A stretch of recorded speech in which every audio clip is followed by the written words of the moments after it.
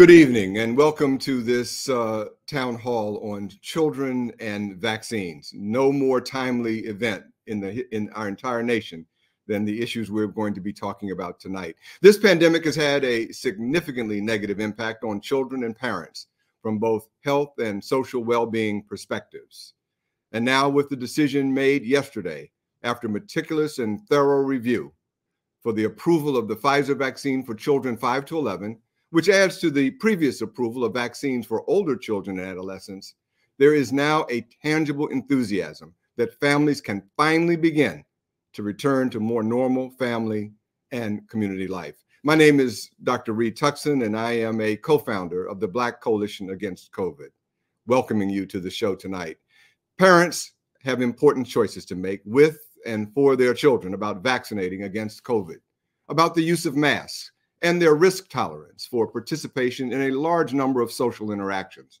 It is normal and responsible to have questions. That's why we've assembled an A-list of experts to answer those questions throughout our show. If you have questions that we are not covering, feel free to include them in the chat. And if we haven't gotten to them during the formal part of the show, we will address them at the end. Be aware that young people are in the chat also. So let's be respectful of what we say and how we say it. Tonight, we will hear from experts and parents from across the racial and ethnic landscape.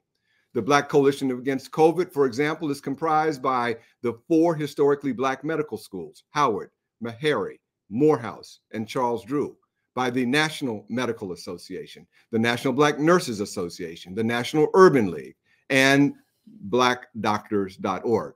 We also tonight celebrate our relationship with our medical colleagues from the Association of American Indian Physicians, the National Hispanic Medical Association, and the National Council of Asian and Pacific Islander Physicians. We also want to thank our community advocate colleagues who recruited our parent guests from the Sault Ste. Marie tribe of Chippewa Indians, the Asian and Pacific Islander American Health Forum, Jack and Jill of America, and Mixteco Indigena Community Organizing Project. This town hall will be rebroadcast tomorrow, November 5th at blackdoctor.org, and then later archived on YouTube. As our colleagues at the Department of Health and Human Services always remind us, we can do this. And now it is my pleasure to introduce Cornisha McGill Brown. Cornisha McGill Brown is the national president of Jack and Jill of America Incorporated, an organization that boasts 252 chapters and represents more than 40,000 family members making a difference in communities nationwide. Welcome, President McGill Brown. Thank you, Dr. Tuckson. It is such a pleasure to join you tonight. And I can't thank you and the partners enough for just having this important discussion, as we are just extremely excited about the fact that the vaccine is now available for children ages 5 through 11. As you know, the mission of Jack and Jill of America is to nurture future African-American leaders by strengthening children through leadership development, volunteer service, philanthropic giving, and civic duty. And in order to do this, we need our children, and not just our children, Jack and Jill, but all children, to be safe. And so we want to ensure that the mothers in our organization, mothers in our communities, and mothers just across the country are informed about their choices so that they can make the right decisions concerning this vaccine. And that is what we are about, just ensuring that the information is given and that everyone has access to the information so that they can make the right decisions for their children. As you can imagine, this has been a very trying time, not just for our organization, but just for all children across the country, all mothers and parents across the country, as we try to do our very best to make sure that the children remain safe during this pandemic. And so this definitely is a well-needed discussion as we try to provide accurate information. In Jack and Jill, we have COVID guidelines that we have implemented, and we continue to update those guidelines. And so as we follow the CDC and everything that comes out on a regular basis, we continue to keep our members informed so that we can continue to keep our children safe. So it is a pleasure to join you as we bring in the experts and to continue to get the message out to everyone to do the right thing in making the best choices for our children. Thank you. Well, thank you so much, Cornisha McGill-Brown. We really appreciate your leadership and the involvement of Jack and Jill in this program. And now it is my pleasure to introduce Anna King. Anna King is the president of the National PTA, which is comprised by millions of families, students, teachers, administrators, and business and community leaders devoted to the education success of children and the promotion of family engagement in schools. Welcome, Anna King. Good evening, everyone. Thank you for the kind introduction. We do serve a lot of families across the country. It's an honor to be here tonight. And with the new school year well underway, the health and safety for our children and families continue to be the utmost priority for the National Parent-Teacher Association, also known as the PTA.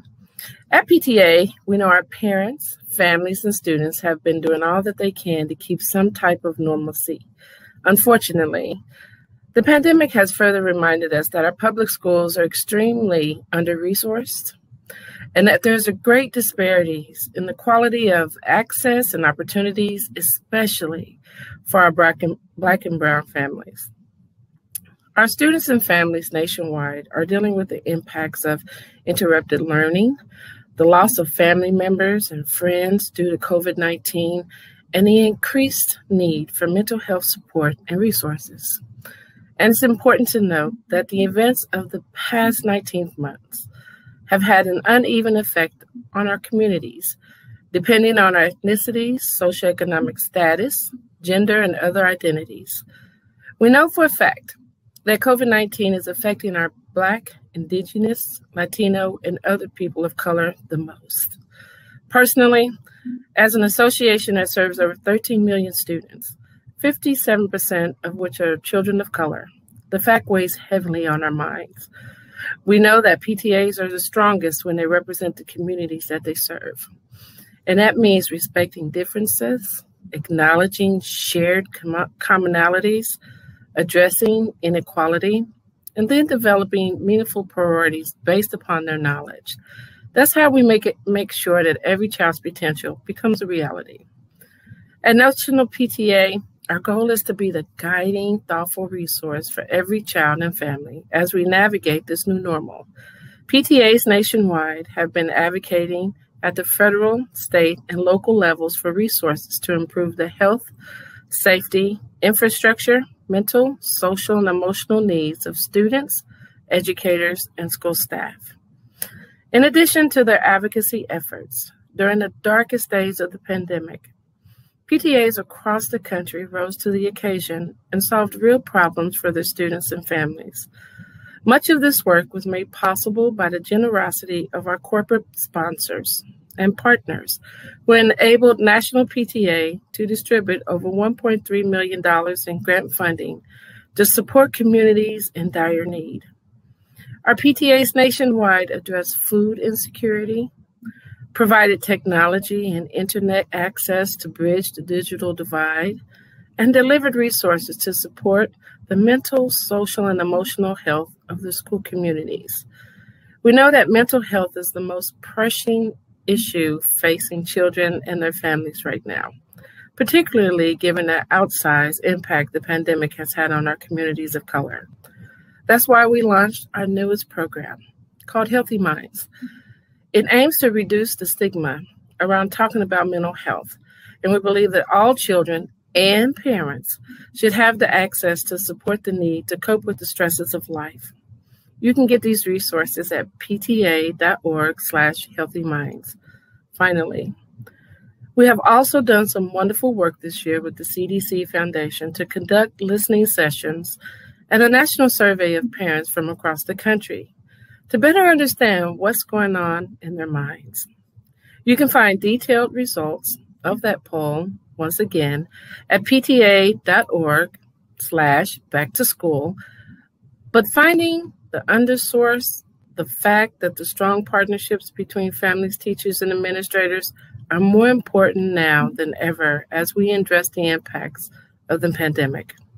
The FDA's recent unanimous decision to endorse Pfizer COVID vaccine for for 5 to 11-year-olds represents a new opportunity to ensure that the parent voice is heard and valued.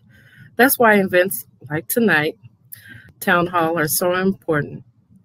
Understandably, it can be difficult for parents to navigate through the wide range of opinions and overwhelming amount of information about immunizations. And I hope that by the end of this event, parents feel empowered to make the most informed decisions possible for their children. I want to thank you, Dr. Texan, for giving National PTA the opportunity to welcome you all here for such an important conversation. It is my hope that everyone watching, that you will leave this town hall with the information and tools that you need to make the best decisions for your family. I'm looking forward to following the rest of the conversation. National PTA will be taking notes on everything that we learned this evening. Thank you. And now it is my very great pleasure to introduce Dr. Lee Savio Beers. Dr. Beers is the president of the American Academy of Pediatrics. She is a professor of pediatrics and the medical director for community health and advocacy at the Children's National Hospital. The American Academy of Pediatrics represents 67,000 pediatricians who are committed to the optimal physical, mental, and social health and well-being for all infants, children, adolescents, and young adults. Welcome, Dr. Beers.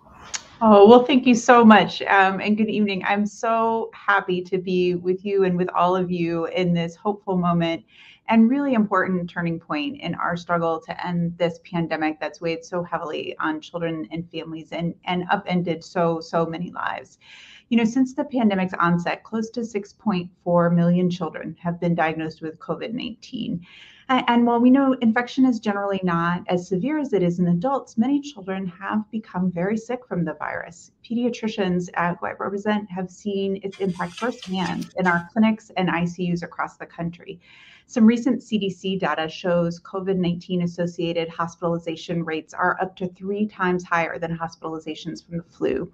And more than 5,200 children in the US have gotten a severe multi-system inflammatory condition known as MIS-C following a COVID-19 diagnosis, which can really have debilitating physical effects. And tragically, more than 600 children have died of COVID, and a disproportionate number of those children have been Black and Latino children. No child should have to suffer or die from a vaccine preventable illness, especially now that we have a vaccine that's safe and highly effective. As we come off a record surge in child COVID cases and head into the colder months with conditions that facilitate the spread of the virus, we still have a high level of transmission in new cases in children. But the really good news is we now, to a large extent, have control over what the holiday season and the rest of the school year will look like. You know, as a pediatrician, vaccines have been a part of my professional career for decades.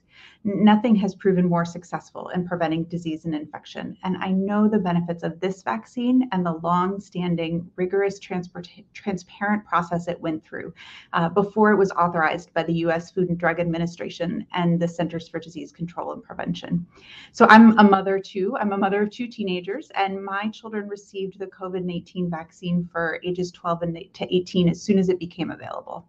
And for me, vaccinating my children was an easy choice. And I've been counseling parents and other pediatricians I work with have been counseling parents to get their children the COVID-19 vaccine as soon as they're eligible.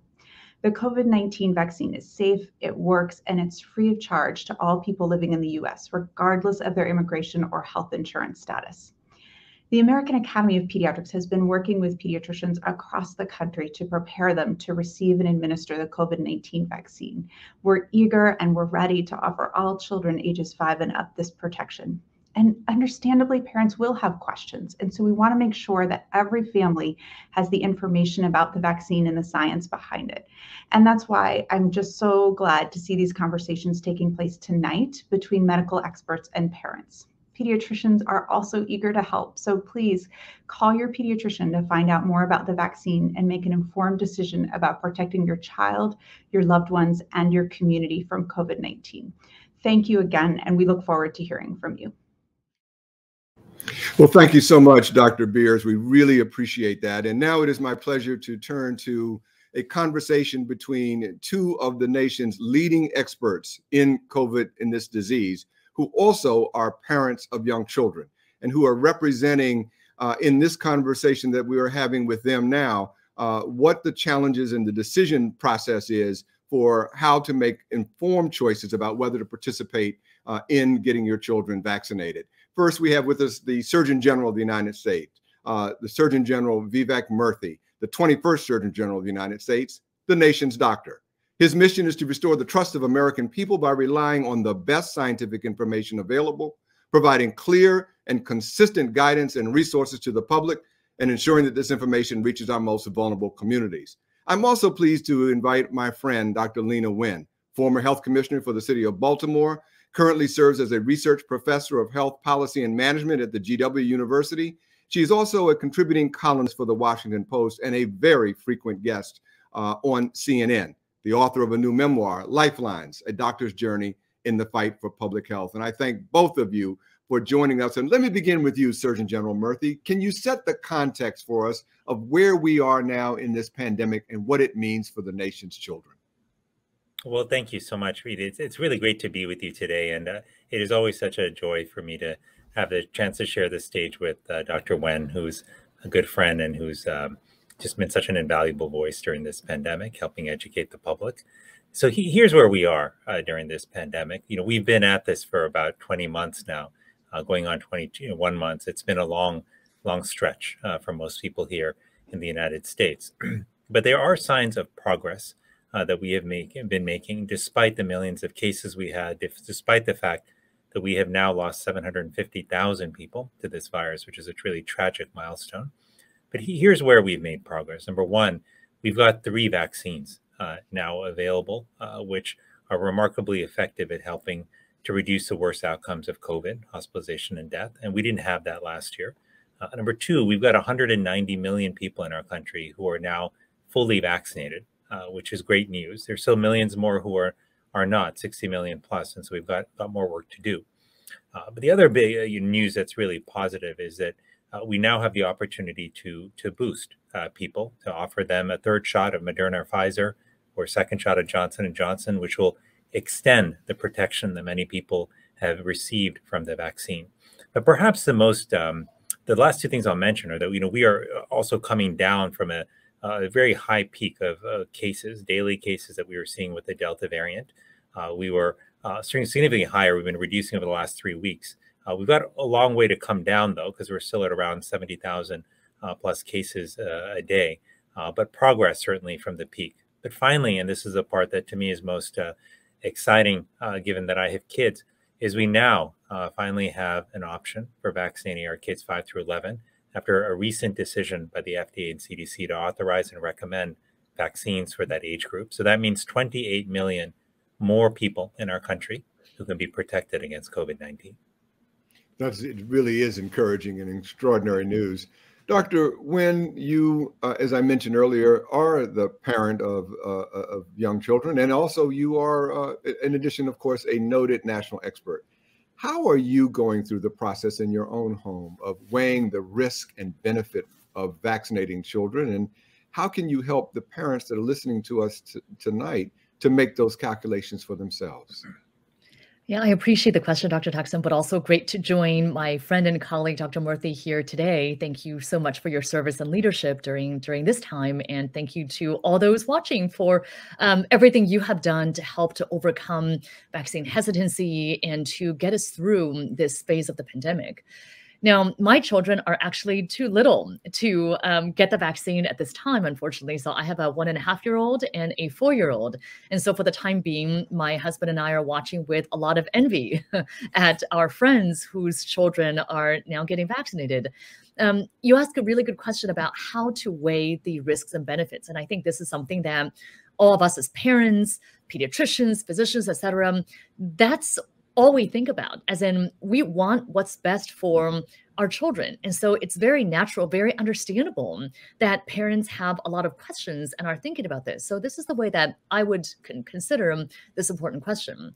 One is to consider the extremely thoughtful, thorough, careful regulatory process that the vaccines have been through. As Dr. Murthy mentioned, there was this process going through the FDA, process going through the CDC that was transparent and that really took into every consideration in making sure that the vaccines are safe and effective in this age group of 5 to 11. The other very important part is for us to be very clear that even though children tend to not get as ill as adults, they can, and unfortunately, many have become very ill due to COVID-19. There is this false and pervasive narrative that we have to counter that somehow children are not susceptible to COVID, which is just not true. In this age group of 5 to 11, according to the CDC, there have been more than 1.9 million children who have gotten COVID-19. There have been more than 8,300 children who are hospitalized. About a third of them have ended up requiring intensive care. We also know that tragically, about 100 children or so have died in this age group, and that COVID in this group of 5 to 11-year-olds is now one of the top 10 leading causes of death. And here's the thing, children are not supposed to get ill. They're not supposed to die from COVID. And I know that all of us as parents, we want to protect our children. And so if there's something we can do to protect them, and also very importantly, to give them their lives back so that they can have sleepovers and birthday parties and to reclaim the sense of normalcy that they have lost, I hope that that is what parents will consider in this important decision ahead. And for you, Dr. Murthy, how do you make that same calculation in your house, and how do you advise others at home to make the calculation for themselves? Well, it's a really good, important question, because I think about this not, as Surgeon General or as a doctor, but first and foremost as a parent. And when I think about it in that regard, I think first of all about the cost of COVID for our kids and for my kids. I have a 5-year-old son and I have a 3.5-year-old daughter. So my son is now eligible to get vaccinated. And when I look at the toll on our kids of having to go through this pandemic over the last almost 2 years, it's really substantial. They're missed opportunities they've had to be with family and friends. School has been interrupted. Youth sports have been difficult. And of course, there's a health impact too. And what Dr. Wen mentioned was so important. The numbers helping people understand just how consequential COVID has been for our children. There is a myth out there, Reed, that COVID doesn't really bother kids. It's not a problem in kids. What is true is that COVID is, our kids do much better with COVID-19 than older adults. And thank goodness they do much better. But it's a far cry from saying that COVID is harmless in children, because it's not. And if you talk to any of the parents of the thousands of children who have been hospitalized, they would certainly reaffirm that and tell you that's the case. So look, as a parent, first and foremost, I want to make sure that my child, that all children have protection against the vaccine, against COVID-19. What I want to make sure, though, is that the vaccine is both effective at preventing COVID and that it's safe also for my child. And I think most parents want to know that. And that's why I've been really encouraged by what the FDA and the CDC found in their review, which is that the vaccine in kids 5 through 11 was more than 90% effective at preventing symptomatic coronavirus infections. That's great news. But what they also found, which is equally as important, was that the vaccine had a strong safety profile. The side effects they did see in children were mild side effects that included things like soreness and pain at the injection site, a headache, fatigue, in a small number of cases, a fever. But here's the important thing. These symptoms lasted for a day or two, and then they went away, leaving children with protection against COVID-19. And they did not see serious adverse events occur with children during these clinical trials. That was really, really good news. So all of that data together is what made me and my wife, Alice, feel good about getting our 5-year-old vaccinated. And so we plan to do that as soon as possible. You've emphasized something that Dr. Wen did as well, and that is the rigor of the review process and what it showed. You gave us the data. I just want to make sure that we are listening carefully to you, Dr. Murthy, about how comfortable you are with the rigor of the entire review process. Are you comfortable? So yes, I am comfortable with it. And I've actually been in close touch with colleagues at the FDA, at the CDC, throughout the administration over these last many months. And a couple of things I can tell you. One is that making sure that we approach this decision about vaccines in a way that upheld the highest standards of safety and review that the FDA has had for years and that the CDC has had. This was a top priority. And people wanted to get this right and do right by our children. And they wanted to make sure that no corners were cut. And so the same high standards that the FDA holds any vaccine to that our children receive, they applied those same standards to this vaccine as well. And I want parents to know that, because it's why I, as a parent, actually feel comfortable about the review process that was done and about the recommendation that was rendered. Great. And Dr. Wen, one of the things that you have done as such a service to the nation has been your very practical guidance about what people can do or should do at each stage of the pandemic. And so when you start to consider now that children 5 to 11 and those older now will be able to be vaccinated, what does it mean for our holiday season, and what kind of advice and guidance are you giving yourself and others in your community about how to enjoy the holidays this season if you are vaccinated? Well, I really appreciate the question, because I think it's important to talk about all the things that we can do and to point out the benefit also of vaccination.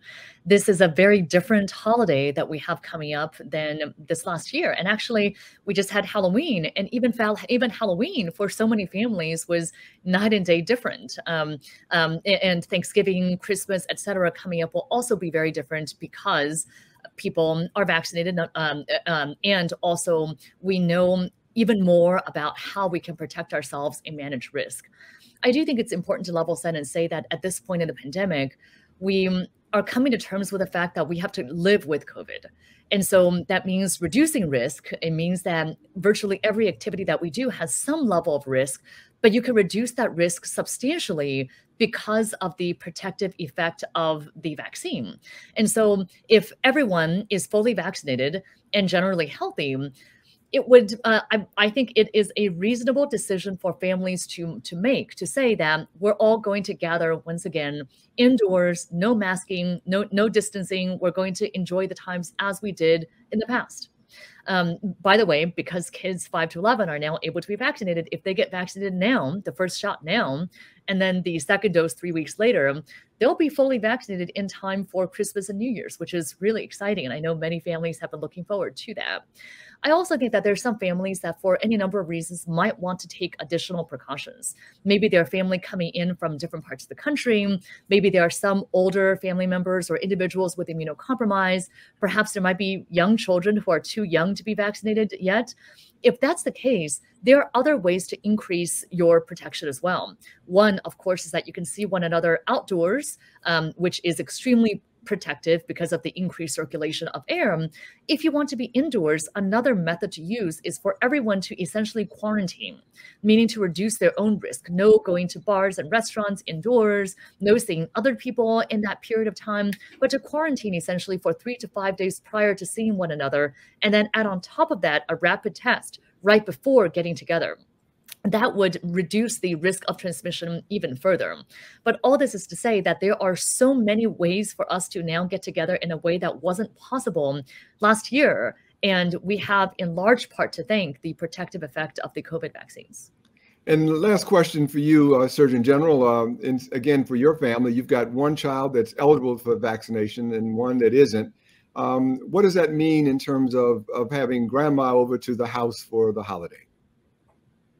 Well, it's a really good question, Rita, and we are very excited for our son to get vaccinated, but we can't wait for the day where our daughter will also have a vaccine and where Dr. Wen's 2 children will also have a vaccine. And that may probably, hopefully will come in early 2022, in the early part of the year, which we're all certainly looking forward to. But as far as, what we do, given that we have and will have an unvaccinated child at home for at least a few more months, that means to us that it's important for us to continue taking precautions with her. So we still make sure that she's masked when she's out in indoor public spaces, and the rest of us do too. We also try to make sure whenever possible that the people she's getting together with are fully vaccinated themselves.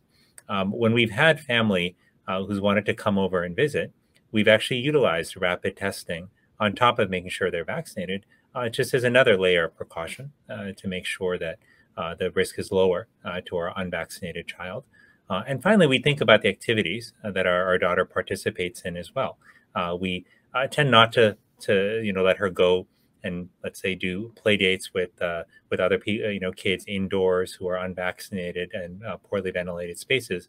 Instead, we try to find outdoor spaces for her to play with other kids in, where the ventilation is better and the risk is lower. So the bottom line is, as Dr. Wen said eloquently, there are ways for us to live our lives despite COVID. And we thankfully have many pathways to get back to the activities we love, because we've learned a lot from COVID over the last 20 months. We have vaccines. We have rapid tests in greater and greater availability, which is helping us. And we know how to use masks and better ventilation to reduce our risk even further. So this gives me hope that as the holidays approach, that we can look forward to many of the activities that we really enjoyed and loved before. We just have to be thoughtful and smart in how we go about them. And again, vaccination remains at the heart of our strategy, because it's really one of the most effective ways to reduce your risk. Well, thank you both for helping us to be thoughtful and smart. And also thank you both for the service you're giving to our nation and for enhancing the health of all the people in this country. Thank you both for joining us today. Thanks so much. Thank you. And now it is my pleasure to introduce Dr. Rhea Boyd. Dr. Boyd is a pediatrician, a public health advocate, a scholar who writes and teaches on the relationship between structural racism and equity in health. And she's a partner with the Kaiser Family Foundation. She has developed with them something called The Conversation Between Us, About Us, a national campaign to bring credible information about the COVID vaccines directly to Black and Latinx and Spanish-speaking communities. Welcome, Dr. Boyd, and please help us to understand from your polling data, what are we hearing about how parents are thinking about vaccinating their children and where they are in terms of making a positive or a negative decision at this point early in the decision-making stage? Thank you so much for having me, Dr. Tuckson. So this is an important question. We at the Kaiser Family Foundation have been working to poll parents across the pandemic to think about how they're going to approach vaccination decisions. And what we're seeing is that right now, for the about 30 million kids that exist in this country under age 12, or those who are 5 to 11, a third of that group, about 10 million families, have said that they plan to vaccinate their children as soon as they can. Which means because the vaccines were authorized by the CDC and FDA, for many families, that means today you could go to a site where you regularly receive your child's vaccines to get a COVID vaccine. But there's still about a third of families who say that they want to wait and see how kids 5 to 11 respond to the vaccines before making that critical choice. And then there's a third of families, which is about 10 million kids age 5 to 11, who say they definitely will not vaccinate their kids. And so the folks that we are working for to help better understand how we can give them the information they need to make this critical choice is that 10 million folks in that wait and see group. When we think about who exists in that group, we know that for kids who are under age 12 in this country, more than half are kids of color. And so our campaign at The Conversation, which is partnered with Black Coalition Against COVID and Unidos US and with the American Academy of Pediatrics, we are doing outreach among communities of color, particularly Black and Latinx communities, to make sure our communities have the information they need and the credible science that it will take to make this decision in the right interest of their kids. Wow, that is really, really helpful, Dr. Boyd. And one last comment, if I could, for as you are talking to parents about how to make this decision, those that are in the wait and see or the no category, what's the simple message that you are giving to your patients as you are interacting with children in your work? So the thing that we've really focused on is family vaccination, which means the more people in your household that are vaccinated, including the kids in your household, the less likely your household is to contract a case of COVID. There was just a recent study that told us, after looking at 800,000 families, that each additional person who gets vaccinated decreases the risk of COVID as much as 97% in your household. So having your kids vaccinated is a huge part of the effort. And the second thing I'll say is one of the number one concerns we hear from families is they're worried about long-term side effects and potentially about their child's fertility, especially for their younger kids. And so we always try to help people understand that all of the vaccines that have been authorized to date by the FDA have not seen long-term side effects after the first couple of months. And so we are reassured that we did not see serious side effects during the clinical trials for ages 5 to 11, and that we don't expect there to be long-term side effects that are unknown at this point, because that simply hasn't happened in the history of the development of vaccines. And we also know that the COVID vaccines don't affect children's fertility or reproduction. So families can feel confident when they make the choice to vaccinate that it's a safe choice for their kids. Thank you so much for that. And Dr. Boyd, that was a perfect segue to our next and very, very, very special guest. I'm very happy that Dr. Peter Marks is once again joining us on one of our town halls. Dr. Peter Marks is a physician scientist trained as a cell and molecular biologist, hematologist, and oncologist. He has practiced medicine, worked for industry, and served as the chief clinical officer of a cancer center prior to assuming his current position as the director of the Center for Biologics Evaluation and Research at the FDA. Simply put, Dr. Marks is an expert in this field, one of the nation's experts, but he is also the person who is accountable for leading the process and making the decision ultimately for the FDA on whether or not a vaccine is approved for human use in the United States. And clearly he is at the center of the decisions about childhood vaccinations. Dr. Marks, welcome, and please, let's start our conversation off with the basics, just to make sure that everyone listening is on the same page. Talk to us about what a vaccine is and what it is, what it does, and what it is intended to do as we put it into the biology and the bodies of our children. Yeah, thanks so much. Thanks so much for having me and for doing this, Reed. So the vaccines are doing something in the body that we do every day in our lives. And your child, when your child goes out to the playground, they actually encounter things that they have not seen before. Possibly it might be some dirt that they even eat. And it might have something in it that like a bacteria or a mold. And their body sees that as something foreign, and it makes an immune response so that they don't get sick from it. Vaccines are just doing that same thing, except we're coaxing the body to do that in advance of seeing, in this case, the COVID-19 virus, the virus that causes COVID-19, SARS coronavirus 2. So what's happening here is we are using a bit of a trick by giving, in the case of the mRNA vaccines, giving a little piece of the code that makes the protein for a piece of the COVID-19 virus, the virus that causes COVID-19. And that code ends up making the protein on the surface of some cells in the body. And the body's immune system sees that as foreign and generates an immune response, much the same way as it would a natural immune response.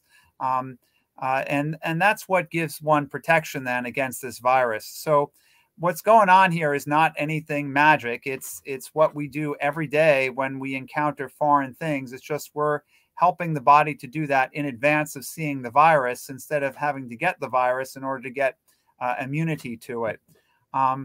And ultimately, the good thing about this particular vaccine, the one that was just authorized, is that these mRNA vaccines, the mRNA is broken down by the body relatively quickly within days, and the rest of the parts of the vaccine are eliminated. The vaccines don't contain mercury like older vaccines did. They don't contain things that people generally get upset about, such as aluminum sometimes. So these are very, they're a very good way of helping to protect us against the virus when we encounter it in the future.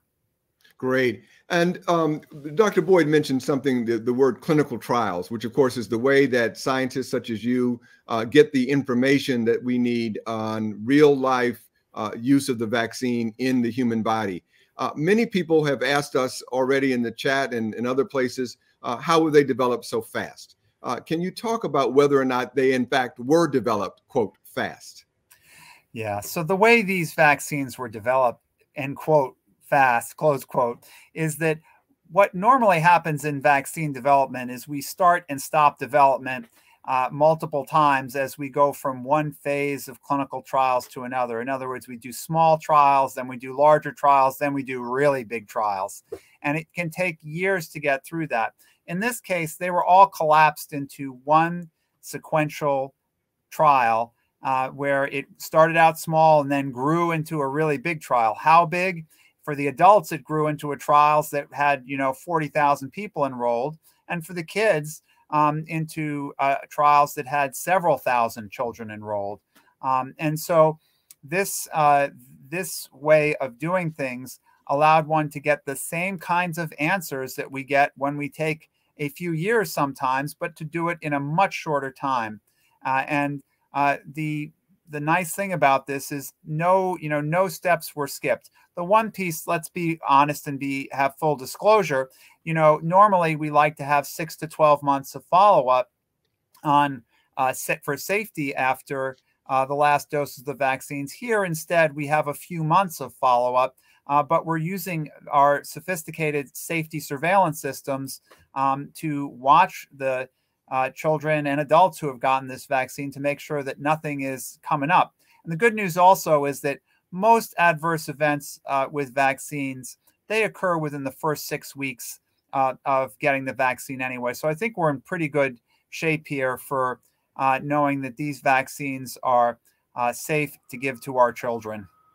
Can I also just have you confirm that I know one of the issues that also many people are concerned about, or they question, that that there were hundreds of scientists from around the world that have been involved in the clinical trials, and hundreds of physicians and specialists in this country who were evaluating the data, who are not part of the government. These are private experts in the field, and many of whom are also physicians and scientists of color. Can you confirm that to be true? No, that is absolutely the case, and you can go back and you can look at the video of our advisory committee meeting, and you'll see some very prominent figures in the Black medical community who are on that advisory committee looking at the data. Among them, the president of Meharry Medical College. There are, and I don't mean to, I'm leaving out others who I'm sure are going to be mad at me for leaving out their names, because there are quite a few others. We are very, we're very happy that we've had a very diverse group internally within our FDA family, but externally as well, looking at these, because that's really important to us. The goal here at the end of the day is to make sure that this has gotten a thorough look, because at the end of the day, making sure that these vaccines are safe and that they do what they're supposed to be doing is what our job is. But it's also our moral responsibility to people, so that we got to do it right. That's exactly it. And one other, you're going to be with us throughout the show, but let me just ask you one more quick question right now, because I know this is one of the issues that our surveys of parents has clearly indicated, and that is, can these vaccines change my child's DNA? Yeah, so this is one. There are some questions I always answer with a little bit of concern. This one I'm actually going to answer just full out. The answer is no, and the answer is because there's just no possible way. The mRNA, which is a type of genetic material, it's a messenger. It's usually used to shuttle information from DNA to make protein. The problem is that it's located, when in these vaccines, it's located in a place in the cell where it can't get access to your child's heritable genetic material or to your heritable genetic material. So it can't get there. Plus, our bodies do not have the enzyme necessary. That turns out to get that into your DNA, you actually need a special enzyme, and we don't have it. Really, the important piece here is to understand that this is not something that we have to worry about. It's not going to change your child's DNA. It's also not going to change your child's or your fertility. It is something that is one of those things that's kind of got urban lore, and it's scaring people off the vaccine. And that's a sad thing, because that shouldn't. There are true side effects that can happen with these vaccines that are, but in general, they're very mild, and they go away after a day or two. Well, we will come back to this issue in just a moment, but I wanted to be very clear. That was a very good and comprehensive and long answer to a simple statement, which is no. And I think we need to be very clear about that. Well, I mentioned that the Black Coalition Against COVID has many partners. What we also are is a group of community-based leaders across Washington, D.C. And our experience in Washington, D.C. at the community level is to always be involved with listening to parents and having conversations with the community itself very intimately. And we're going to do that now. And so it's my pleasure to introduce two pediatricians to join us, Dr. Patricia Whitley Williams, who is the Division Chief of Allergy, Immunology, and Infectious Disease, Professor of Pediatrics at the Rutgers Robert Wood Johnson Medical School, and a representative from the National Medical Association for the Advisory Committee on Immunization Practices at the Centers for Disease Control. That is the other federal body that makes the decision after the FDA does on whether vaccines are approved and who they should be approved for. That committee just made its decision yesterday. So we couldn't be more timely in having Dr. Williams. We also have Dr. Shakita Bell, who represents the Association of American Indian Physicians. She is the interim senior medical director for the Odessa Brown Children's Clinic in Seattle. And she also serves as the clinical professor of pediatrics at the University of Washington School of Medicine. I'm so glad that they are joining us, as are Michelle Davis, a parent who is coming to us from Jack and Jill, and Laura Downwind, who is with us, who's called me by phone. Unfortunately, her internet isn't working today, but she is a Native American parent. And so I will start with the question to our two physicians. Let me begin with you, Dr. Williams. What is the simple message that you are sending to your patients as you are talking to them about childhood vaccines? Well, absolutely. Thank you very much, Dr. Tuckson, for having me, and good evening, everyone. I think the main message is that the COVID-19 vaccines are safe. They are here and ready to be given to children ages 5 to 11. We know that parents really care about their children. They don't want to do any harm. So the message is protect your children. The vaccines are safe. If you're listening before, the side effects are very mild. And we know that you want to protect your children. We want to get back to the way we were before and go to school, etc. So the main message is please get your children between 5 and 11 years vaccinated. And Dr. Bell, your opening comment as well. Yeah, thank you. I agree with Dr. Whitley Williams. I would add that we know many children are under-vaccinated right now. Many of us kept our kids at home during the COVID pandemic and didn't seek care unless there was something wrong. So many of our children are not vaccinated with other childhood vaccines. I think the opportunity of getting COVID vaccine is another great time to catch up on your childhood immunizations. This is an opportunity to get your flu shot done, to get your tetanus booster in, to get your hepatitis booster in, all of those things. So in addition to being clear that it's safe and effective, I think it's also important that we can do as many vaccines as possible while you're in our offices. I think this is such an important point, and let's really underscore this.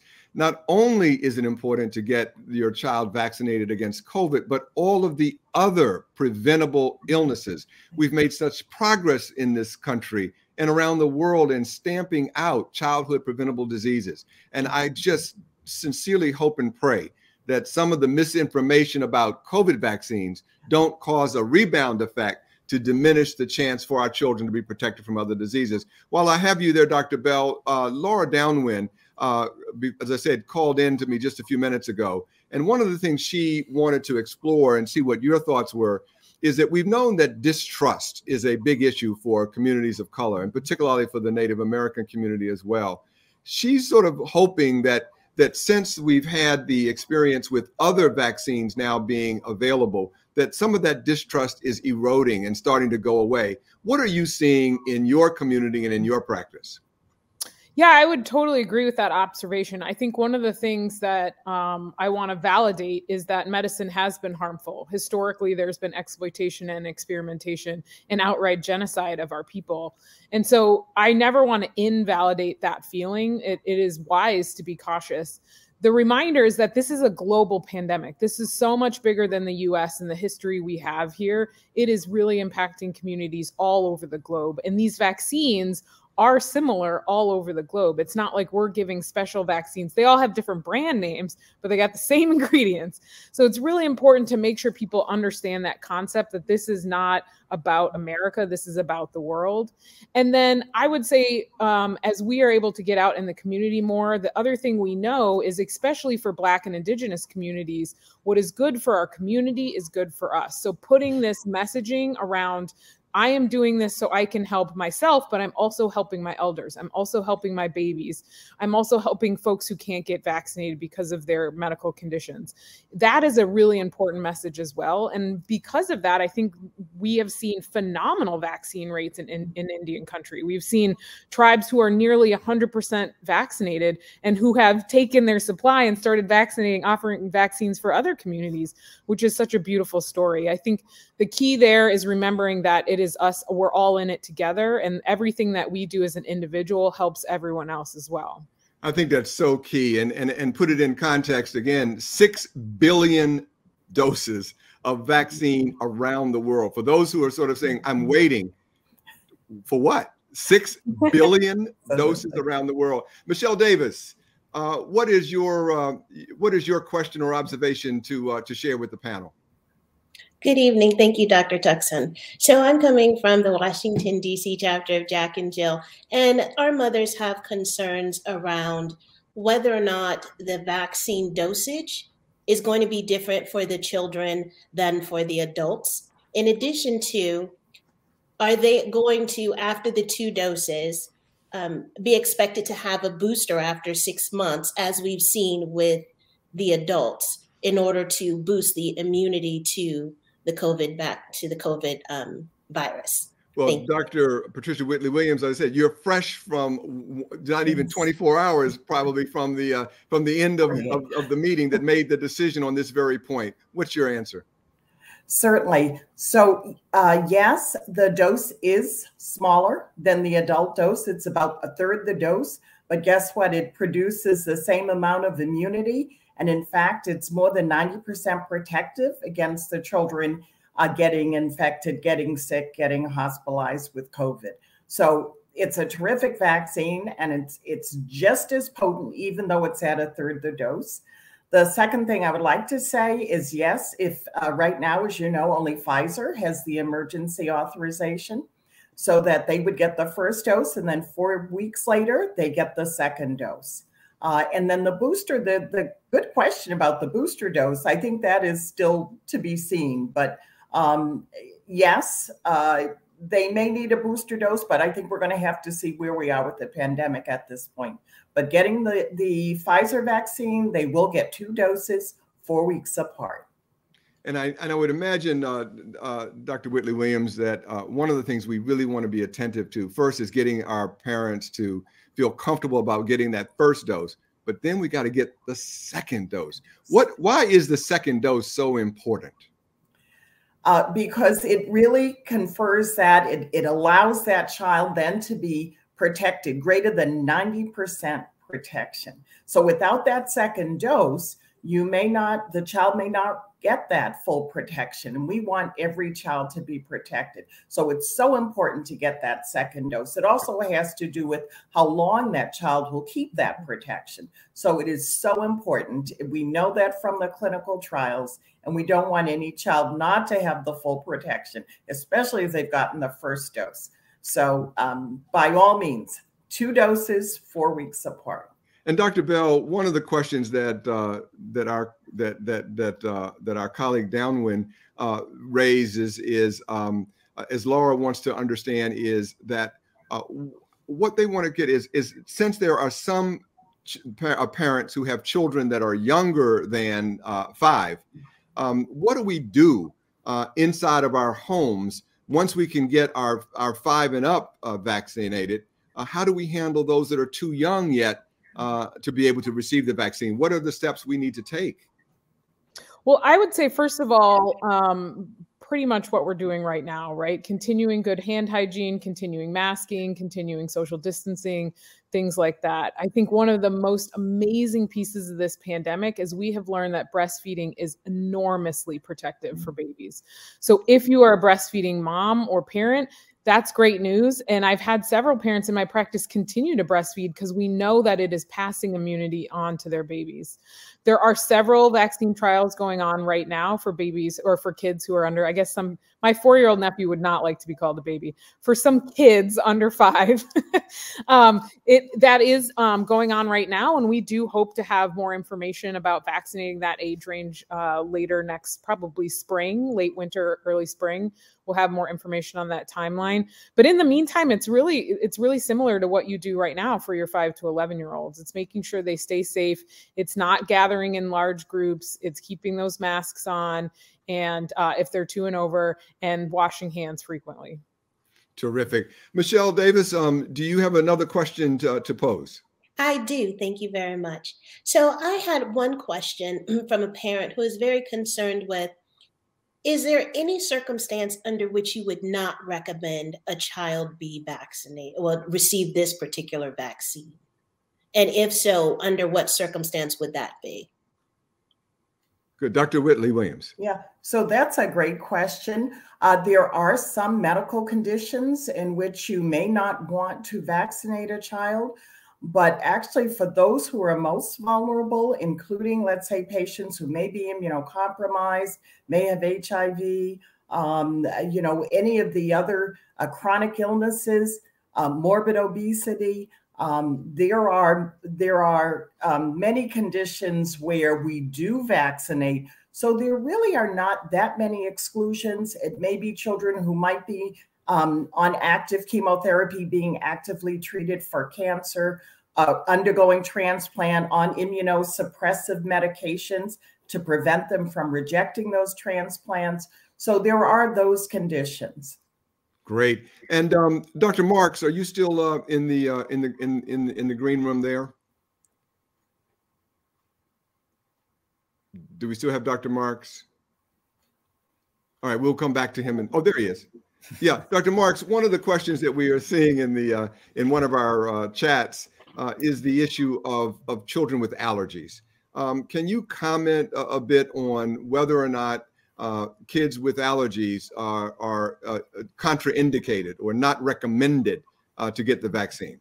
No, actually, probably quite to the contrary, because many children with allergies also have asthma that goes along with that. And it's probably a very good idea in general for children to get vaccinated. Now, if a child has ever had an allergic reaction to a medicine, and particularly an injected medicine, the parent's going to want to tell the doctor or the healthcare provider that that's happened, because it doesn't mean that they won't be able to get the vaccine, but it may mean that they're going to watch the child a little more closely for a little longer after the vaccine is given. But there's no reason in general, if it's just the kind of allergies like to household dust and pollen, those things, or asthma associated with it, probably all the more reason to get vaccinated, because those kids don't need to get COVID on top of that. Thank you. And Dr. Bell, some of the people in our community with sickle cell disease and other immunocompromising diseases may have anxieties and concern. What do you say to those parents? Yeah, thanks for the question. I think one of the things we're prioritizing in our clinic right now is reaching out to our patients and families with sickle cell. We know that the condition of sickle cell raises the risk for mortality and morbidity with COVID infection. So it is very important for folks who have sickle cell and other immune compromising diseases to talk to their doctors about whether they're eligible for the vaccine and how soon they can get it. We're actually setting aside several appointments just for that purpose so that we can make sure our children and families with sickle cell have access to this vaccine as soon as possible. We're going to move this conversation forward in some other directions, and I would ask you, Dr. Whitley Williams and Dr. Bell, if you will just stay around and along with Dr. Marks, as I bring in now, though, Dr. Roberto Johansson. We call him Bert Johansson. He is the executive board member of the National Hispanic Medical Association, a pediatrician in El Paso, Texas. He's been in practice 28 years and specializes in pediatric critical care medicine. We're also being joined by Dr. Susan Wu, a member of the National Council of Asian and Pacific Islander Physicians Board of Directors and the Chief Medical Director for Quality and Clinical Effectiveness at the LA Children's Hospital, where she's also an associate professor of clinical pediatrics at the Keck School of Medicine.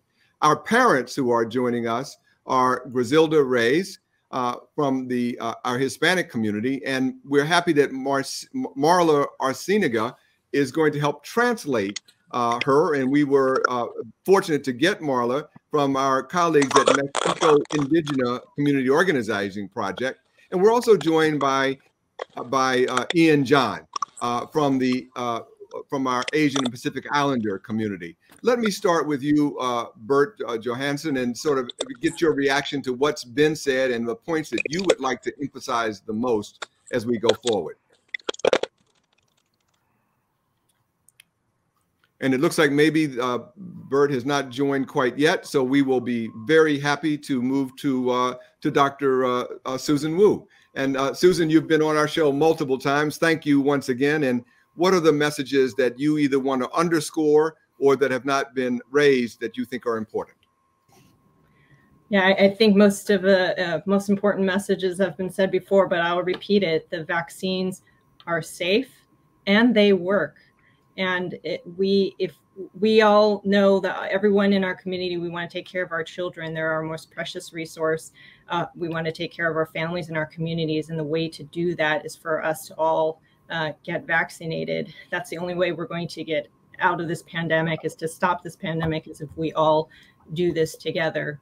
And, you know, we're so excited to be able to now vaccinate our 5 to 11-year-olds who have been really hugely impacted by this pandemic. You know, there's been so many days of school lost, social activities, sports, after school programs, family gatherings. And we are really excited to have this opportunity for our kids to get things back to normal in a safe way. Terrific. Well, let me turn for the first question to Griselda Reyes and have her ask the question. And then Marla, thank you for translating Griselda's question. Yes. Adelante, Griselda. Gracias por invitarme a estar aquí y hacer estas importantes preguntas. Como madre de dos hijos menores de 18 años, tengo un hijo que tiene asma. Entonces quisiera yo... Muchas gracias. Thank you very much for having me here as the mother of 2 children under 18 years old and a child who has asthma. Adelante. ¿Qué tan efectivo son las vacunas del COVID para que proteja a mi hijo a la hora de él agarrar su primera dosis y que no le afecte los efectos secundarios por la primera dosis?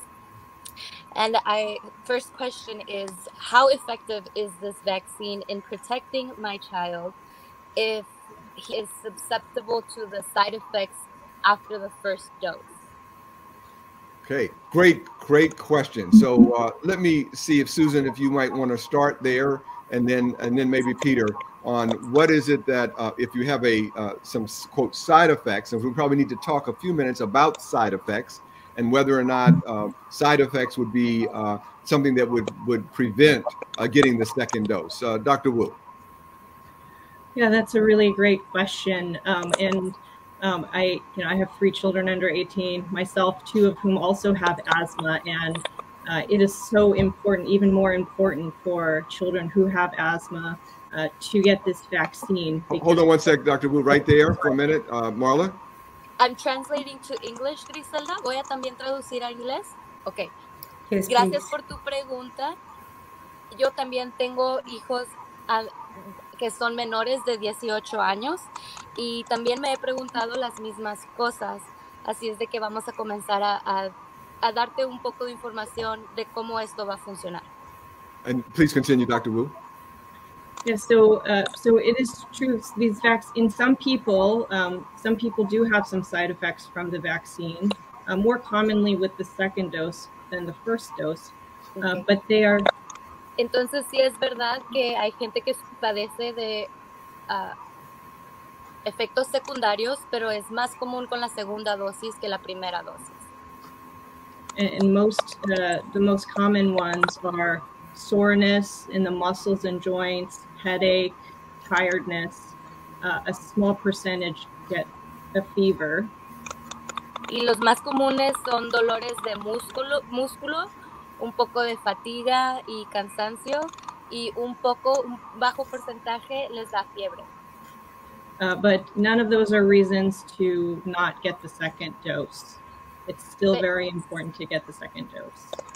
Pero ni uno de esos efectos secundarios son motivo para no tomar una segunda dosis. Es muy importante continuar con la segunda dosis. Great. And I'm going to turn to Dr. Marks. And this time you don't have to worry about interpreting this one, Marla. This will be just for the general audience. But Dr. Marks, let's go over again the comments that Susan made around vaccines and side effects and sort of what did the clinical trials. We always want to come back to the science. What did the science tell us about side effects? Yeah, so first of all, I just want to make a point here that the side effects in kids are actually a little better than the side effects in adults because the dose is a little bit lower, and they seem to have gotten that very nicely right. It is true that after the first dose, soreness at the arm is not uncommon, and there can be some flu-like symptoms, kind of feeling fatigued, tired, maybe even a slight fever. After the booster dose, the second dose of the vaccine, there can be a higher chance of having some of that flu-like feeling. But it was only about half of kids after that second dose that had that flu-like symptoms that lasted for about a day or so. Those are the kinds of side effects that we would expect with these. We were very lucky in the 5 to 11-year-olds. That was really the extent of the kinds of side effects. A few other minor ones, but really nothing major. Great. And so let's see, is our translator back? I would like you to be able to then summarize, if you could. I'm looking to see if our translator, Marla, is there. Good. Marla, would you then let Griselda know that the answer that we heard about side effects were key, that children have a lower incidence of side effects than even adults because the dose is smaller. Sí. First, I'll say this in English. I've turned off my camera in hopes that it'll stop disconnecting me. He apagado mi cámara para que me deje de desconectar. Y Griselda, la respuesta que escuchamos del Dr. Mark es que los niños padecen de muchos menos efectos secundarios, dado a que la dosis para niños es una dosis de una tercia parte de la dosis normal a un adulto. Entonces, en sí, los efectos secundarios que surgen se notan menos en los niños. Well, thank you. Yeah. Tengo una pregunta. ¿Cómo saben que las vacunas no les va a afectar en sus vidas, en cuestión de su vida sexual, una vez que ellos llegan a su adultez, verdad?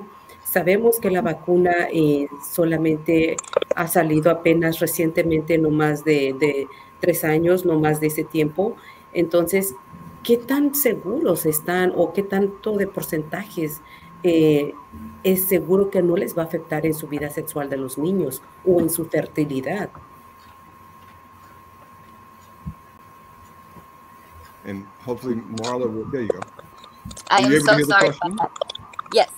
How are you sure this vaccine won't affect children with fertility when they get to adulthood? We know that this vaccine is very recent in studies, and none of the test people have made it to adulthood. So how could we anticipate those challenges? Great. Or Dr. signs? Wu, were you able to hear that at all? And can you respond? Yes, so that's an excellent question, and it had to do with what do we know, or how do we know that this vaccine will be safe and will not affect the reproductive system, or will not cause sterility in children. And we do know, we do have information in terms of, and I think it's one of the myths that is circulating. These COVID vaccines do not cause sterility. How do we know that? Well, we know that because there were women who were pregnant at the time, and they did not know that they were pregnant at the time they received the vaccine. And yet they went ahead and actually delivered a healthy baby. We also know that there are women who conceived after being vaccinated with the COVID-19 vaccines, and it did not affect their ability to become pregnant. I think it's also important to know that this vaccine has been monitored very, very closely and carefully, probably more than any other prior vaccine. And so there is a pregnancy registry, which means that any pregnant woman or any woman who becomes pregnant and was vaccinated while they were pregnant unknowingly, they actually can get entered into a registry where they're followed throughout pregnancy. Great. And we want pregnant women to be vaccinated because COVID-19 infection in pregnant women causes the pregnant women to become very, very ill. So we want pregnant women to receive this vaccine. Well, very good. Well, thank you for that. And Griselda, I think if our interpreter just very quickly could just say that what the data really does show, once again, is that that these vaccines do not affect in any adverse way the ultimate development of the child into adulthood, their DNA, their fertility, any of those issues. Would you just summarize that, please, for us, Marla? Han dicho que excelente pregunta, y a pesar de que no tenemos los datos de los participantes menores de edad, tenemos datos que hemos colectado con mujeres embarazadas, y en sí nada de los... All right. Well, I think you got the gist of it. Thank you for joining us, Griselda, and thank you so much, Marla, for helping us out. Have a good evening. I'm going to bring in now Ian. Ian, as you, as a member of the Asian Pacific Islander community, you are interacting with your own family and many people in your community as well. And what are the kinds of questions that you want to bring to the panel tonight? Sure. Yeah. Thank you for having me join this conversation this evening. Just so you know, I have 3 kids. I've got a teenager who's fully vaccinated. I've got a 12-year-old who just got his first dose a couple of weeks ago when he turned 12. And then I've got an 8-year-old who is now just eligible for the vaccine. So I guess one of my questions, and this is kind of related as we come up to the travel season around Thanksgiving and Christmas, and you know, what are your recommendations for kids who have maybe the first dose, but not the second? Like, is it okay for them to travel? Like, what are your kind of recommendations around that? Dr. Bell, would you like to start that, and then we'll come back to Susan? Sure, I can start it. I think we've already mentioned this on this program, that getting the second dose is really important. So I certainly wouldn't recommend putting that off, like saying, oh, we'll just do it when we get back from our whirlwind trip to Hawaii. I will say that your local pediatricians love to go to Hawaii, so please invite us with you. No, I'm just kidding. I think, it's just like everything else that's going on in our lives these last 18 months. Everything is a calculated risk. So it's important for you to have the information. It's important for you to know how are you traveling, where are you going, and what is the infection rate and vaccination rate where you're going. So let's say you're getting in your car and you're driving 2 hours south to your in-laws who are all vaccinated. Probably pretty low risk to do that with somebody who's only had one vaccine.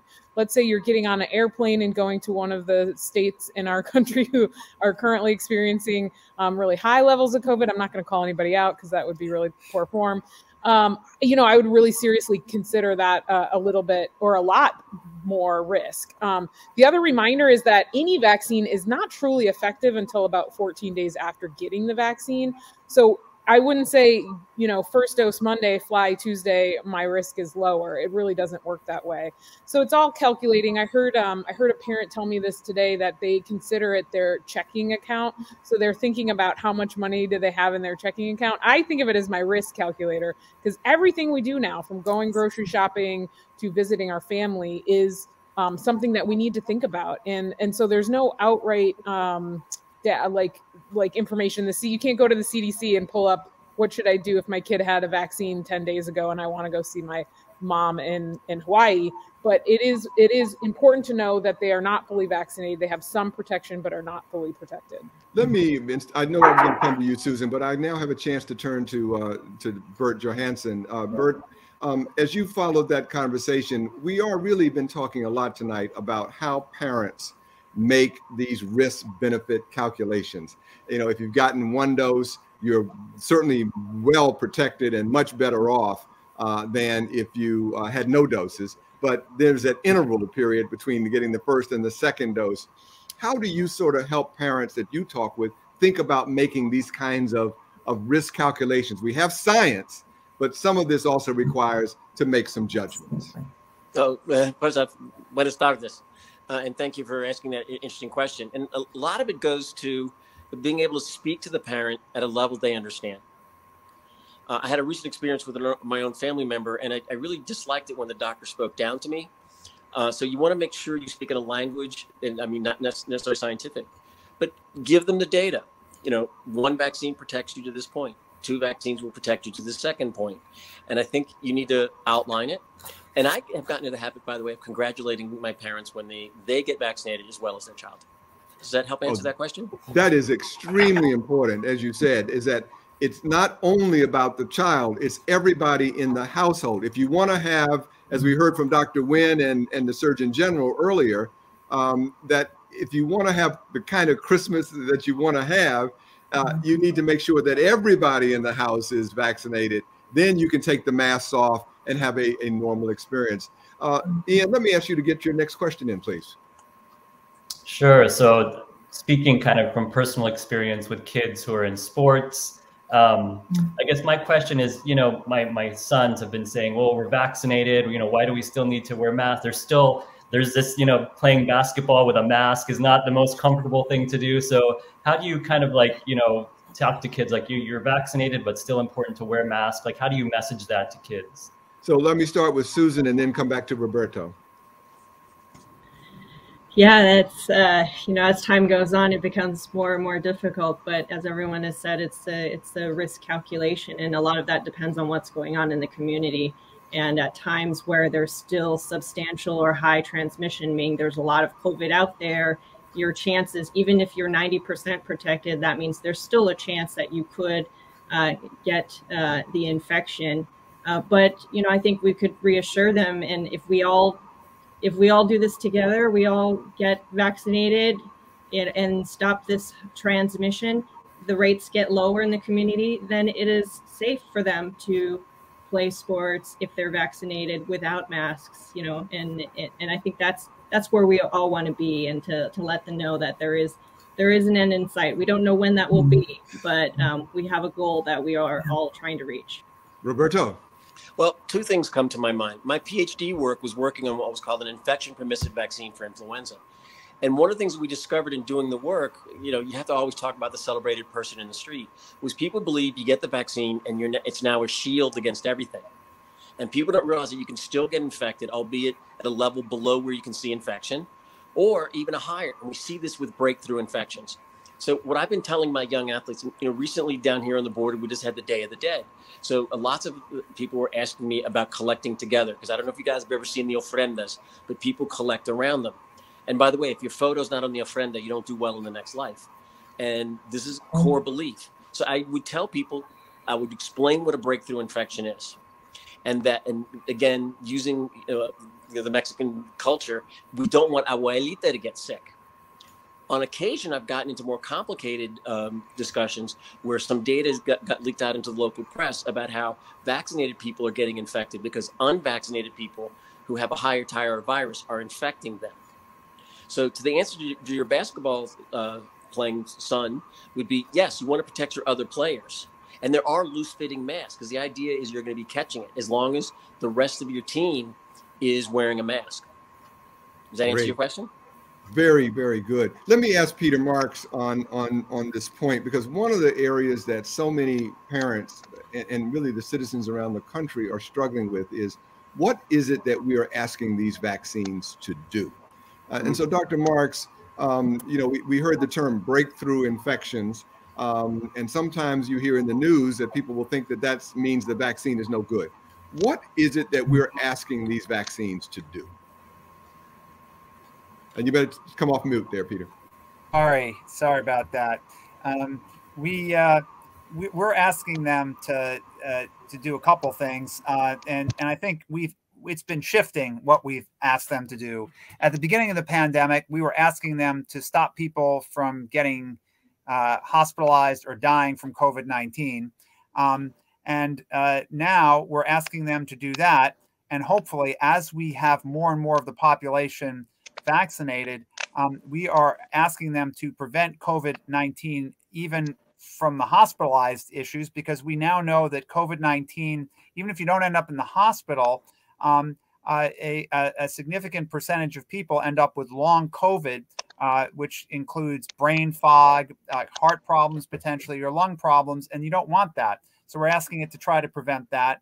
And then we're also going one further to try to hope that it will decrease transmission. There are data that are very compelling that come out of Israel that say that if you can get your vaccination rates up high enough, you can actually start to decrease this transmission. Now, whether we can get that high in this country, we just don't know, but we got to try because that is our best hope of really trying to stamp this out and tamp it down.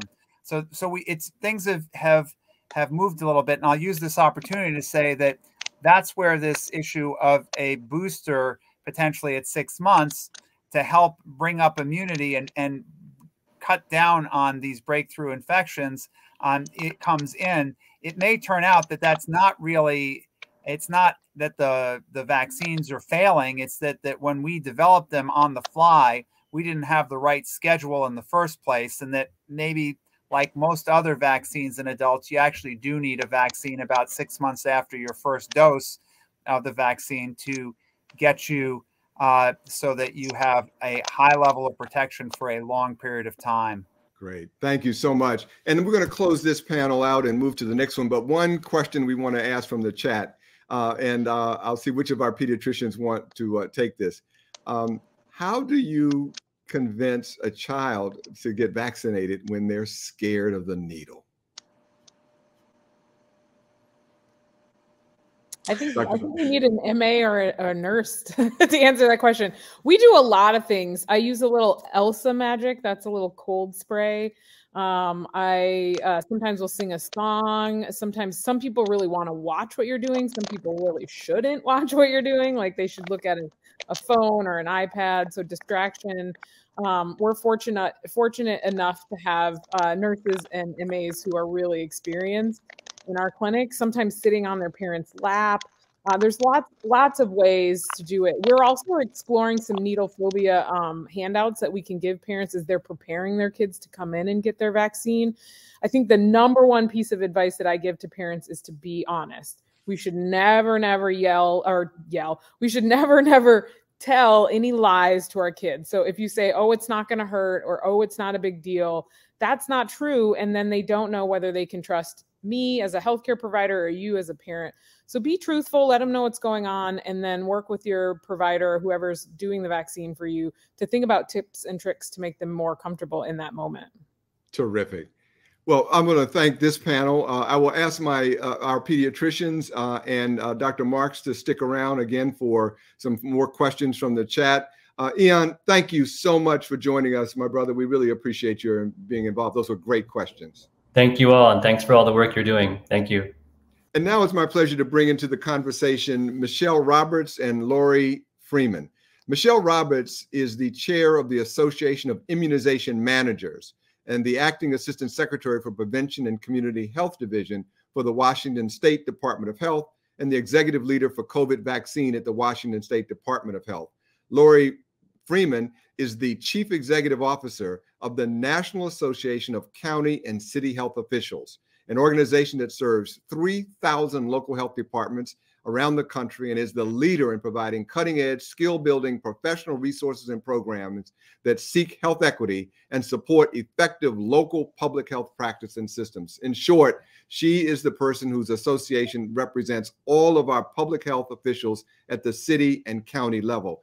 Thank them both for helping us to understand, once parents have made the decision to get vaccinated, then how are we going to make sure that they can get access to it? And let me start with you, Lori.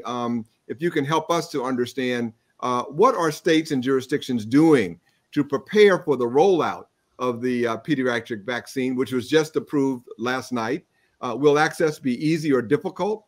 And so how do you see that? Great to be here, first of all, Dr. Tuckson, as always. Thank you for having me.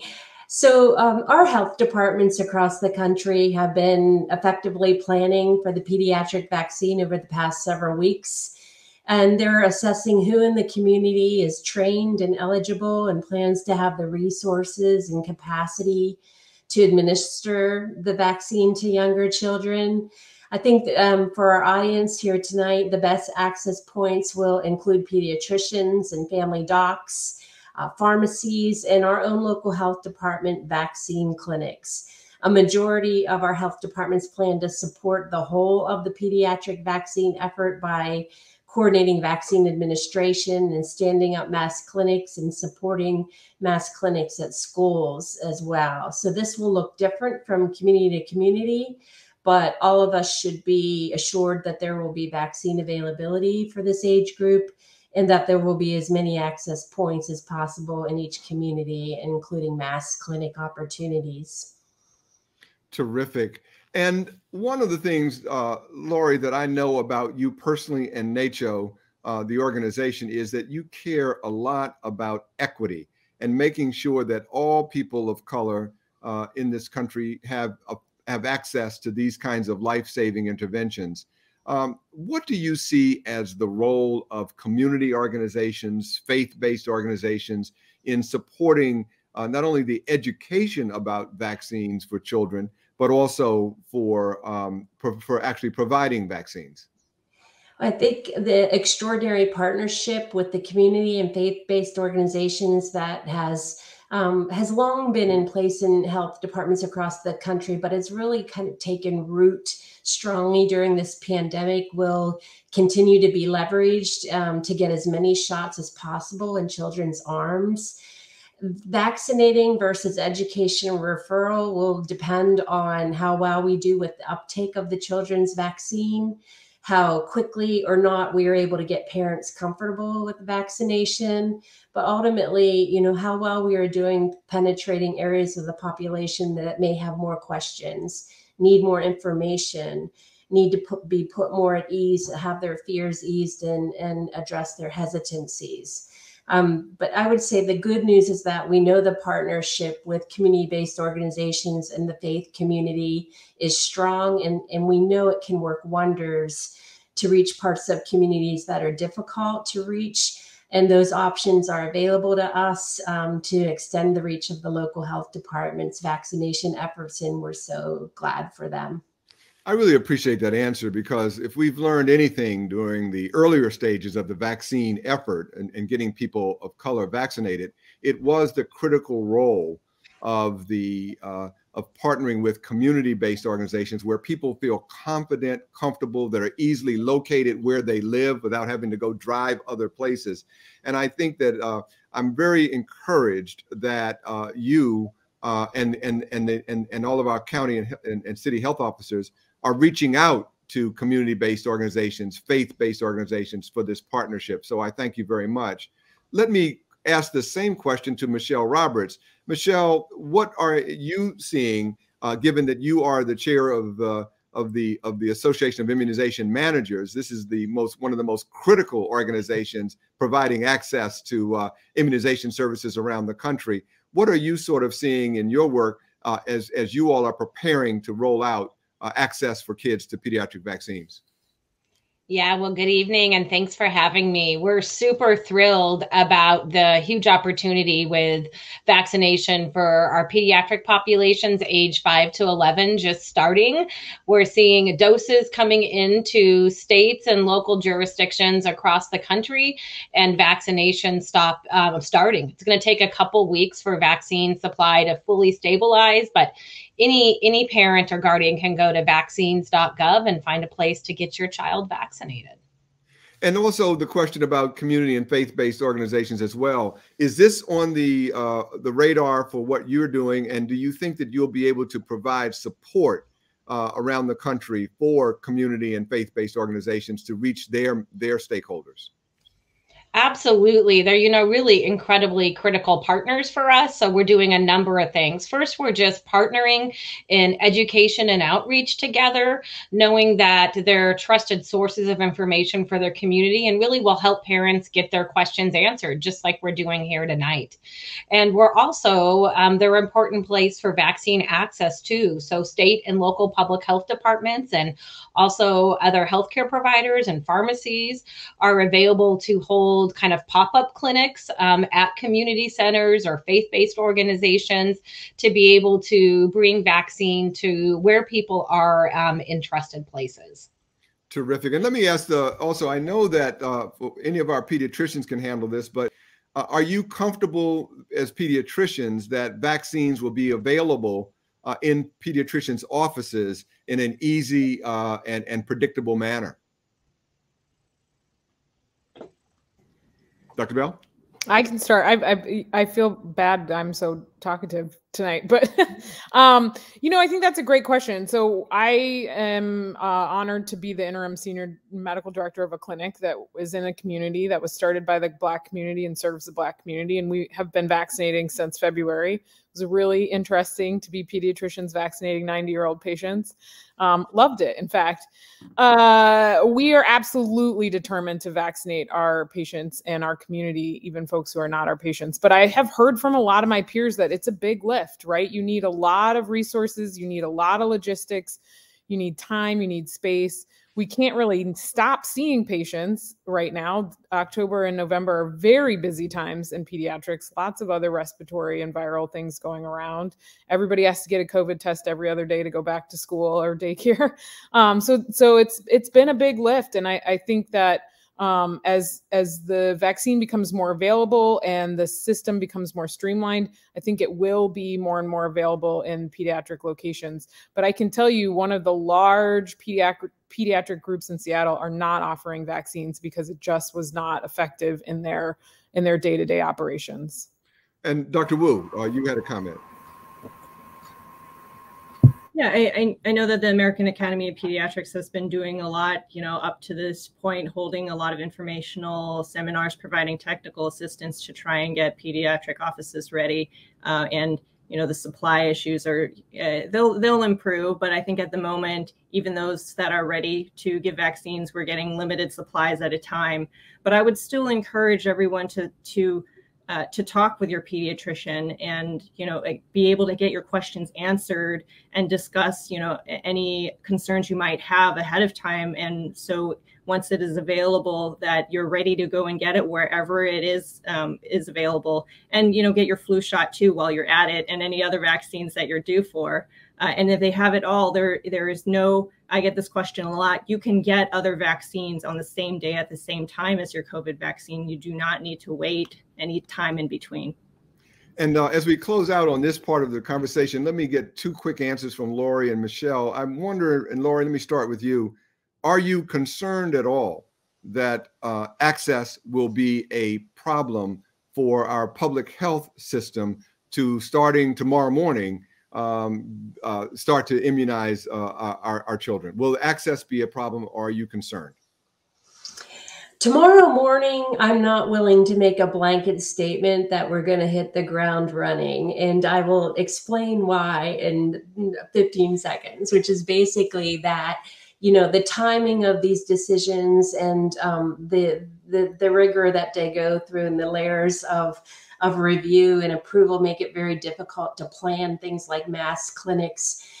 You don't ever want to cancel a mass clinic if you can help it. So our local health departments wanted to plan, but do it a little conservatively. I think you'll see them hit the ground running by November 8th, but maybe not tomorrow, and maybe over the course of the next 7 to 10 days. But you will see access points, you will see availability, and I don't think we'll have a problem with that, but it just might not be tomorrow morning. Michelle? Yeah, I think there you'll see some vaccination is already starting, but we're just really encouraging some patience over the next couple of weeks as supply stabilizes. And as Lori said, all of our health departments and providers are getting up and running, but it is starting. And so parents over the next week may have to try a couple of different places or a couple of different ways till we're fully stabilized. But we're excited to start getting kids in, and we'll have even more capacity over the next couple of weeks. Well, let me thank you, Lori and Michelle, for joining us. We really appreciate it. And thank you for everything you're doing to make sure that parents will have access. And November 8th isn't too bad. So, Lori, that's a pretty great answer. And I thank you for it. And thank you, both of you. And now, if I'll keep our docs, if you'll stay with us just for another few minutes, we want to now turn to some important issues around what's happening in the schools. We know that COVID-19 outbreaks have closed at least 270 school districts, affecting more than 2,000 schools. Some 1 million plus students and 70,000 teachers have been affected. There has been, of course, unfortunately, a disproportionate impact on children of color. I'm glad that we are joined by Kate King, Doctor of Nursing Practice, who is the president-elect for the National Association of School Nurses. And there she leads school health services also in a middle school in the largest school district in the state of Ohio. Welcome, Dr. King. And what are you mostly concerned about as a representative of the school nurses for this next stage of the pandemic as it relates to our children? So again, thank you so much for having me. And I know all of you are excited, but I cannot imagine a group that is more excited about this vaccine for our 5 to 11-year-olds than school nurses. School nurses have been the front line in schools for this COVID pandemic for a long, long time, and have worked tirelessly to make sure that as best we can, our children are safe, healthy, and ready to learn. So it's been a long road, and this vaccine opportunity just creates such excitement amongst our school nurses and our families and our parents. So with the Delta variant spiking, we really were taken, not unaware, but we were really hoping this fall that school could be quite a bit different. And in fact, school school isolations and quarantines have really increased in the fall. And that has really affected the education and the mental health of our students. And school nurses are working very hard to institute and enforce mitigation strategies in schools, such as masks and social distancing, and then, of course, quickly identifying, isolating, and quarantining positive cases in our schools. Now, the silver lining is that what we're seeing across the nation is that we are not seeing as much transmission in school amongst children in school. And I think that is a testimony to all of our school staff for, again, implementing these mitigation strategies. What we're seeing is those positive cases are coming from communities. And we're looking at different quarantine strategies because of that. We're also seeing, again, our children who haven't interacted in a school, sometimes for 6 months to 9 months. And we're seeing a lot of social aspects of children being able to learn, being able to be in group setting, and actually using the abilities that they have for their education, because it has just been so very stressful for them. So in schools, we really do want to see our children immunized. And I'm echoing what others have said.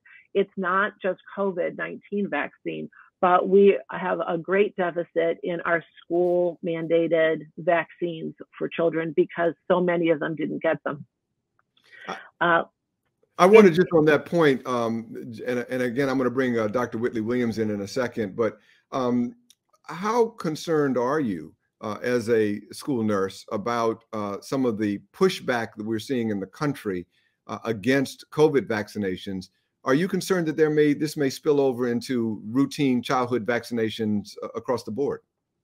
I am, and I've seen that in legislation or proposed bills from state to state, that not only is there pushback for COVID-19, but the opportunity to have school mandated, the normal school mandated vaccines not be required. I've seen that happen in bills and legislation. So I am concerned about that.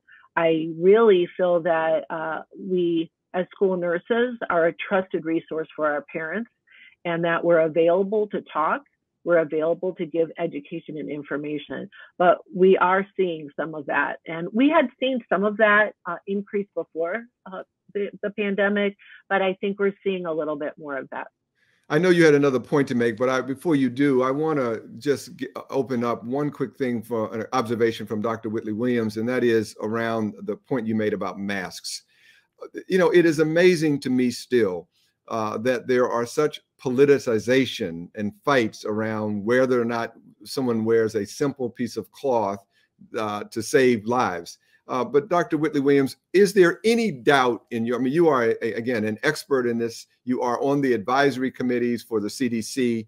Is there any doubt in your mind of the effectiveness of masks in stopping the transmission of this terrible virus?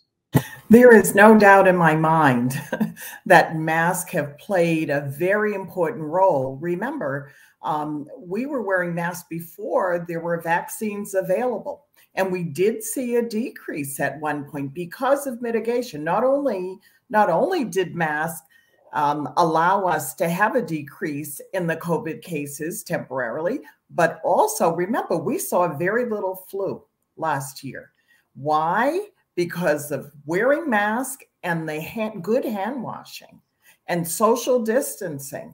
I think it was, an experiment that happened naturally, but it confirmed what we knew about the transmission of flu and other respiratory viruses. So there's no question that masks play a role. And that is why, whether you're vaccinated or not, certainly in any large crowds or traveling in airplanes, and there are certain areas that we go, such as in schools, still in some of the supermarkets, you should wear a mask. That is probably one of the best protections, and wear it appropriately, covering your nose and mouth. And it's unfortunate that we're seeing a lot of bad behavior, I'll call it, based on someone being asked to wear a mask. That should not cause a confrontation, because as someone said before, we are all in this together. And if we want to stop this pandemic, there are certain things that we have to do, because it is not so much an individual right, but it is really the right to protect the public, the health of all of the public. So mask without question. And above all, let's make sure that none of us in the community gives a hard time or attacks any of our school nurses. Kate, you had another point you wanted to make, I think. Well, I did want to talk about school-located vaccine clinics. I would encourage parents to ask their schools if they're going to have them. One of the silver linings with COVID has been, one, that people understand actually what school nurses do a little bit more than they used to. We're not about injuries and illness, although we do that. It's planning, it's public health, it's that whole health picture. And I would really like to look at, and I know we're looking at, school-located vaccine clinics. We know that research shows that you increase your vaccination rate with those because parents, students trust schools.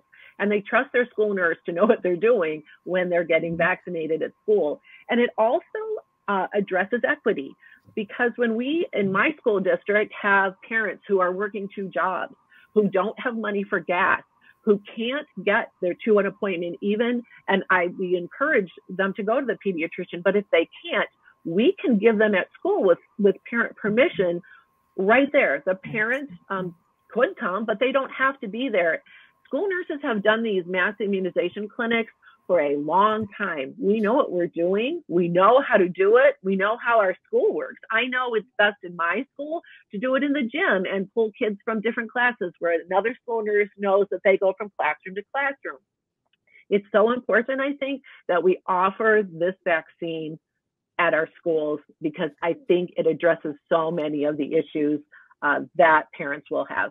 Well, Kate, thank you so much for joining us. And on behalf of, through you, let us thank all of our school nurses. Gosh, do we appreciate what they do every day. And you are such a fine representative of them. So thank you again. We're nearing the end of our show, and I want to do 2 things. Number one, there's one question I need to address to Peter Marks that we have not addressed from the chat. And then I'm going to ask each of our physician colleagues to do a 20, 30-second last round of the last thing you want to leave our audience with, as parents have been following this show and need to make the decision one way or the other about how they're going to handle the question of whether to vaccinate their kids. Dr. Marks, there has been many people who are clearly concerned about a disease called myocarditis, this inflammation of the heart.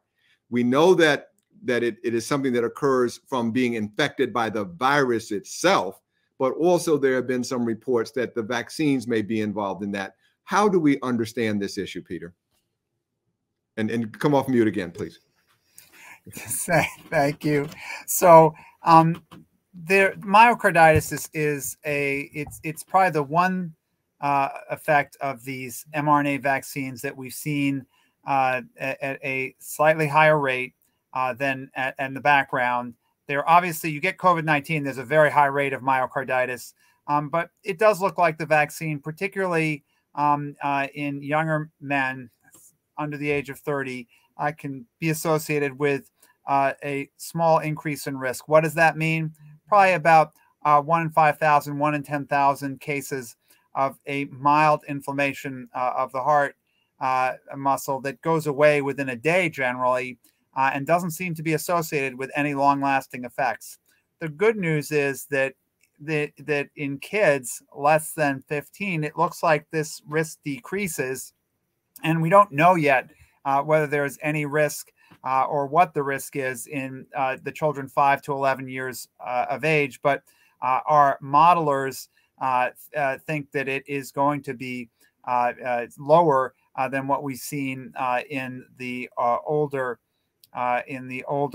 children, and some of that may have to do with males and sexual maturity, and there'd be less of an issue in the younger children. So we'll just have to see. As we said earlier, we always want to be honest. So that's being honest.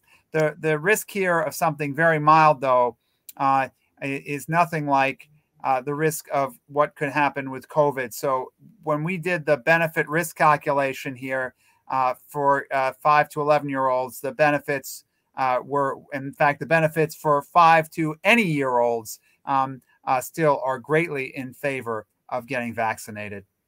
So I think, again, the context for this must always be remembered. And so many of the shows and events that I do with the community, we always have to remind people that while there is a slight concern about this, which resolves almost always on its own, the risk is not compared to zero. The risk is compared to a disease that more often by far than the vaccine creates the very same problem. So let's always keep that in context. And in that regard, I'm going to, for the 30-second round robin really fast, I'm going to start with you, Dr. Patricia Whitley Williams, because again, you are on the committee that reviews these things. And so I wonder just sort of how you respond to this issue as your closing comment. Sure. Thank you very much for having me. Remember, these COVID vaccines are safe. They're effective. The benefit of protecting you or protecting your child against COVID-19 far outweighs any risk.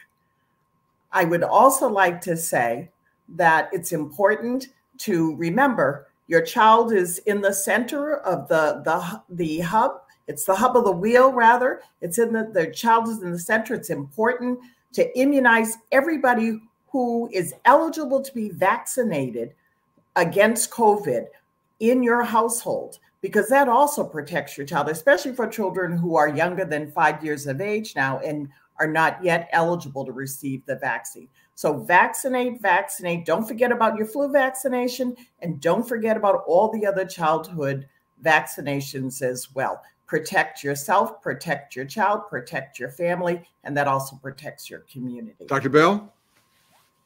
Yeah, I mean, it's hard to top that. I agree. The vaccine works and it is safe. Please vaccinate. Please get your kids vaccinated. We as pediatricians are happy to answer questions or have a conversation. I know that there is a long history of not trusting medicine, but remember, this is a global pandemic. This is not about what's happening in our country. This is about what's happening in our world. And the vaccine protects not only you, not only your family, but your whole community. It protects our elders, it protects our language, it protects our culture, and it protects our babies. So please get vaccinated. Thank you. And now Dr. Wu. I think ditto. Yeah, we've discussed this. It's the right decision for our family, and all my kids are getting vaccinated.